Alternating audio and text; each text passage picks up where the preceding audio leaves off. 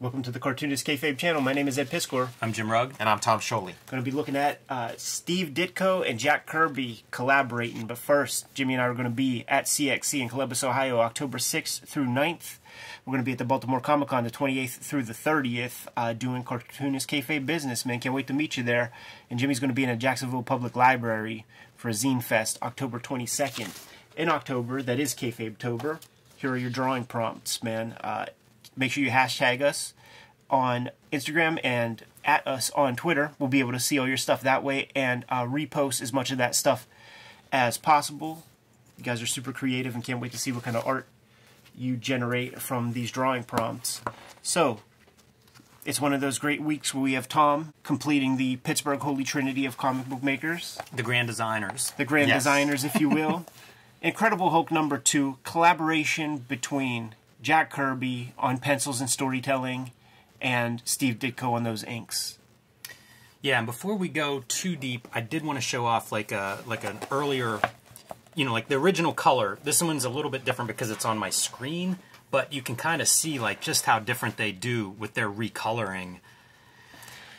Man, it's talk about a different treatment, in these recolored editions. We complain about them anytime we show them, I think, and I feel like a broken record at times complaining about them, but you can see the dramatic difference, between these two. And beyond the lens flare, stuff like that, it's literally just clarity's sake. Yeah. You don't need to have this blue foreground thing against this purple background thing. You solve it that way. Like the OG guys, they solve that for you. It is a limited color palette that they work with. And we talk about 64 colors, but realistically, like we're looking at about 20 colors, something like that. Yeah. And they learn how to make it sing on that newsprint. And so to recolor that stuff that's all built for a certain model, we compare it to music a lot. If the stuff is mastered for vinyl and then you put it on CD, it sounds different.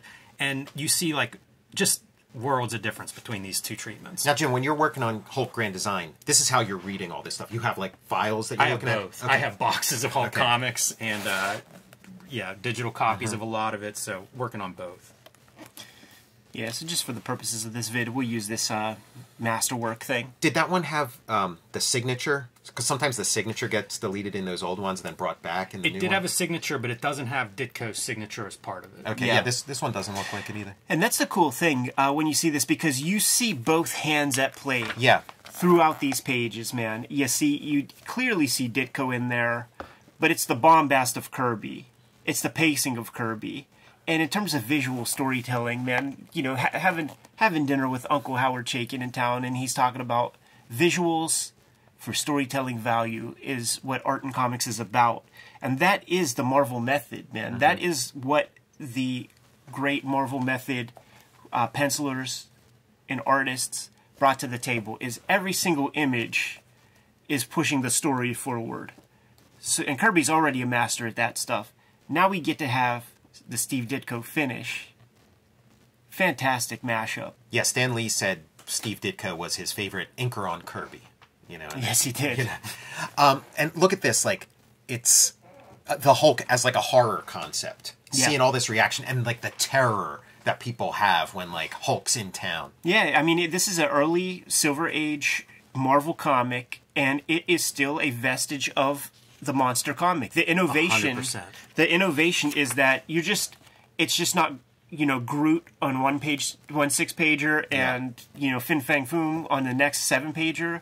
It's just Hulk. Yeah, the full book aspect is a big thing, and then the continuing story with continuing characters is like another big, which they established with Fantastic Four. And this is really that continuation of the monster stuff with like your aliens as being a part of the story. Just issue 2, and we're already going into that formula. And it's total like Lost in Space, zipper up the back kind of alien costumes, Outer Limits. Now, in story terms, like thematically, we have the Hulk, maybe not green at this point or whatever, but green in our minds. And they have these like toad men, kind of, they're almost like a mirror of the Hulk. And a lot of the ways they behave in this are kind of like holding up a mirror to the Hulk. The way they talk, the way the smack they talk, and how they're going to make everybody pay. It's like we're seeing Hulk held up to a mirror. So the MacGuffin to get Hulk to be Hulk, I don't think it's as fully established as just anger. It's when the sun goes down. Yeah, it's like werewolf stuff. Yeah. And it's clear, it's totally a Mr. Hyde thing too. Like when I look at the early Hulk pre-color and stuff, and you just like imagine it without the color, like it kind of, he could just be a flesh guy.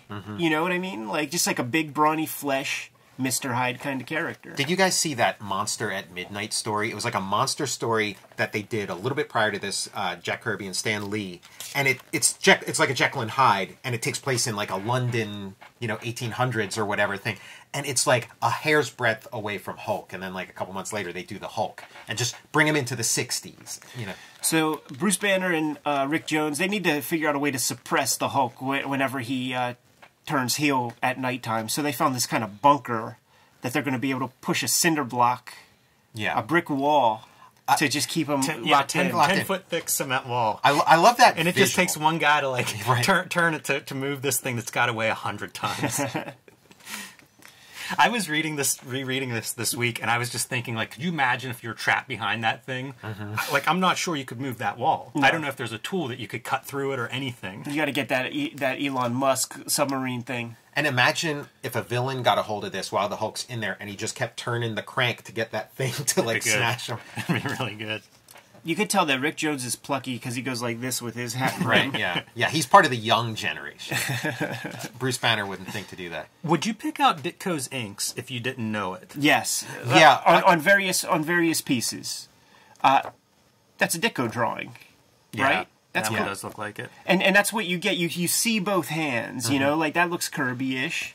It's interesting how much Ditko inks these bodies in sort of like big full lines or solid blacks, but when we get into the faces, you get to see the hatching. It's almost like, just, I don't know, a different approach to faces. And I think he's a pen guy. So we get to see what Kirby looks like with penmanship rather than like the thick, chunky brush inkers like a Chick Stone or like a Joe Sinnott who had that very deft hand with the sable hair. This is like 102 type shit. Our videos are brought to you by the comic books that we make. On the stands right now, Jimmy has Hulk Grand Design, Monster and Madness, capturing the entire history of Incredible Hulk comics in 2 tidy volumes. But if you want one less than 2, wait for that trade paperback. Treasury edition is going to come out early in 2023, Hulk Grand Design. Street Angel Deadliest Girl Alive is back in reprint for the Christmas season. Make sure you get your hands on this sucker. Red Room, Trigger Warnings, and Antisocial Network are my latest efforts. Murder on the Dark Web for Fun and Profit is the name of the game. Every issue and every story is self-contained. So if you see one, scoop it up, give it a shot. Hopefully you dig it, and if you do, grab more. Tom is co-hosting with us this week, and he has Fantastic Four Grand Design out in the wild. Jack Kirby, The Epic Life of the King of Comics, his biography comic of Jack Kirby, is on the stands. Support our channel that way by supporting our comics, and we can keep bringing these videos to you. With that in mind, let's get back to the video, Jimmy. We got some Kirby motifs, like a city that's pulled up, almost like Asgard or whatever, but he'll have like big chunks of city pulled up with like rock underneath. We got the oceans being drained, like that OMAC double page spread. Like Kirby's doing like the tiny version of all this stuff he's gonna like expand later. Hulk with a gun.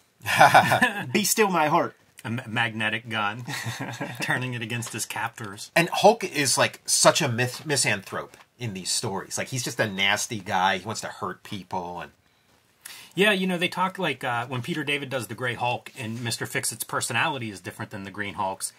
It kind of goes back to this one. Although it also seems justified because humans are they mess with him nonstop. And the Hulk is even like, I've got control of this spaceship. I'm going to rain death on humanity. And he doesn't. Like, he turns into Bruce Banner in time to not do that. But then that's what Bruce Banner gets arrested for. You were about to rain death on all of us. Do you realize how insane that is from, like, the government point of view, where it's like, if Banner did build this spaceship, maybe we should focus on, like, the scientist that acts like he works with us, and he's built this spaceship. Like, there's some technology to exploit here. Yeah, just like John Carpenter's The Thing. We're beyond Operation Paperclip, where we took the Nazi guys. So, you were just born in Saskatchewan or something. Like, we could deal with you. But the constant MacGuffin of Bruce Banner, you bastard. Yeah, he's always in trouble, and it takes a while to dig him out of these situations. Like, how do you explain your way out of this one? Thunderbolt Ross, like, always just wants to call him a commie pinko also. Oh, he hates A it. milksop. Yeah, he yeah, usually and it's says there. and it's that classic shit, man, of like the old generation and the new generation. Like, you young pussy, he wants to call him. You fucking bleeding heart hippie. You know what? We're the tough guys, and you're a lily livered. And it's also that like Lily livers. We got mustaches, and you can't even grow one. and you know it's the military cats and the dudes that dodged the draft. It's all that shit. Yeah, definitely. Man, this is where that kind of like new coloring really makes the art stand out as something different. Yeah. You know, it looks like a video game or something on that last panel. Yeah, it does. Black bars, I think, is an interesting approach, man, because then you don't have to like render out each. Makes your coloring a lot easier. Yeah, Kirby didn't draw black bars. Ditko. Yeah. That was a Ditko time saver right there. Yeah. And dude, it's full on invasion. Here's a real good example of like seeing Kirby's hand and Ditko in the same image.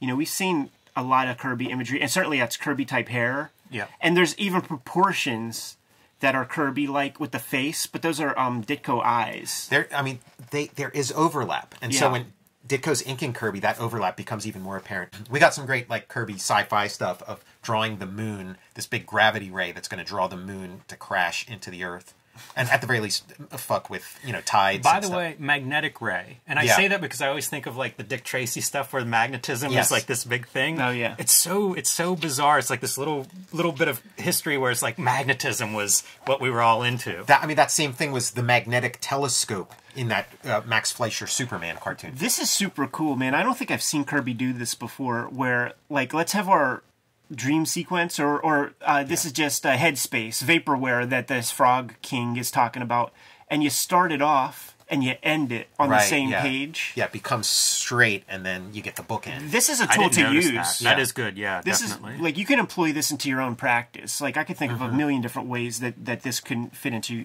our own works. Yeah, I feel like we've talked off camera disproportionately about panel borders. Yeah. And you see it in Red Room, you see it in Hulk Grand Design, like it is a piece of the puzzle, but I haven't done that. That's pretty good. Hey guys, full moon. Yeah. So what's going to happen?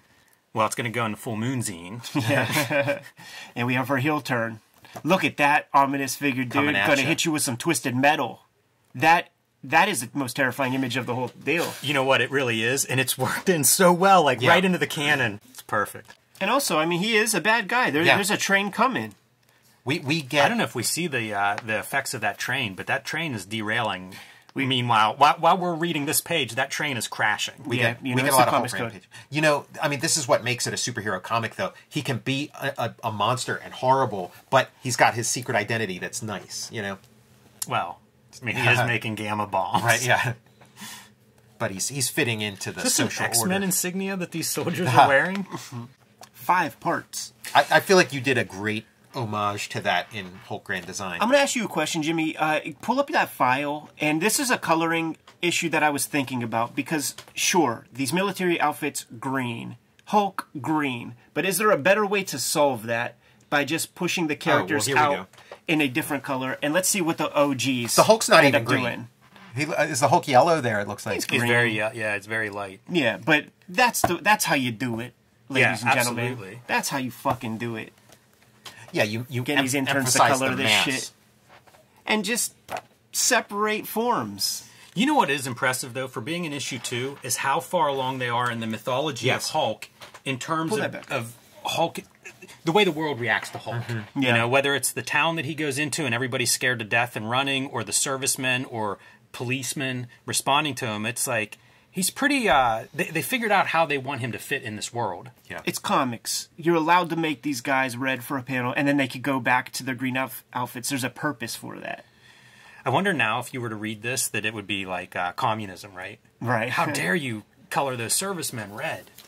And he creates an instant garage door and then seals it back up. Closes With it the back guy's up. arm out. I was thinking that. I read this stuff and I just think like, oh, that dude's arm, he's just destroyed. The bystanders.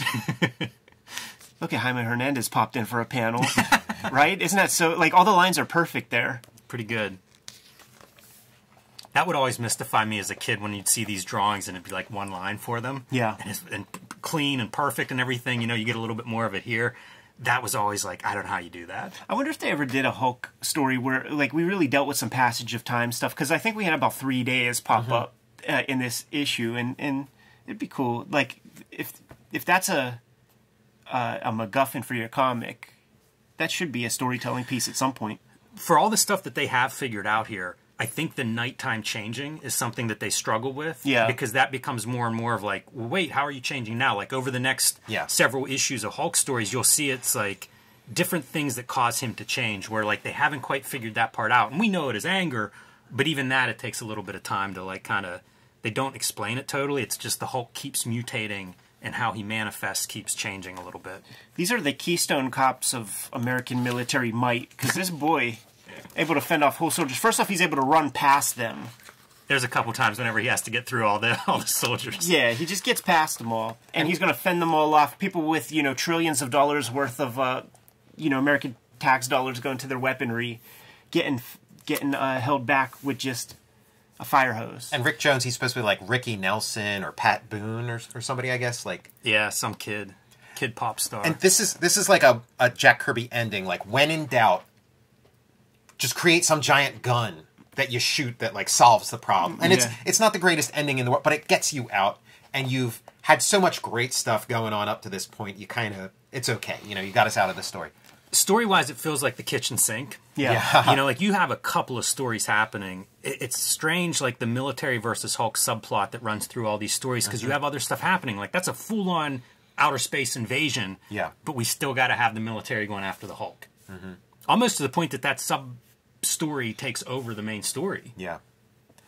I love this final panel. Like this it's a beautiful graphic, and it's just, that's the Hulk status quo at this point, you know? And it's not, I mean, this is a character, a traumatized character. He's in turmoil. Like, like even if it's a happy ending, he still has to be in a box and shoved away and not happy about it.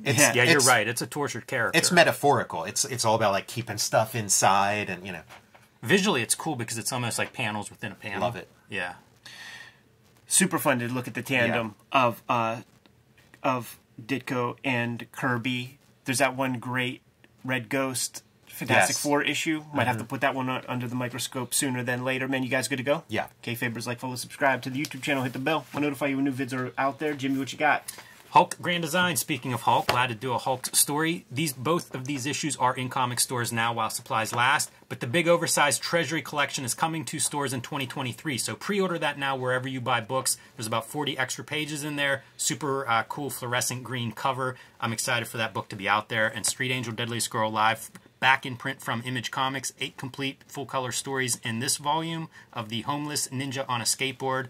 Perfect for superhero fans out there, and you can join me on patreon.com/JimRugg to see a lot more of my comics and art. Tom. The Hulk shows up in Fantastic Four Grand Design and Jack Kirby, The Epic Life of the King of Comics.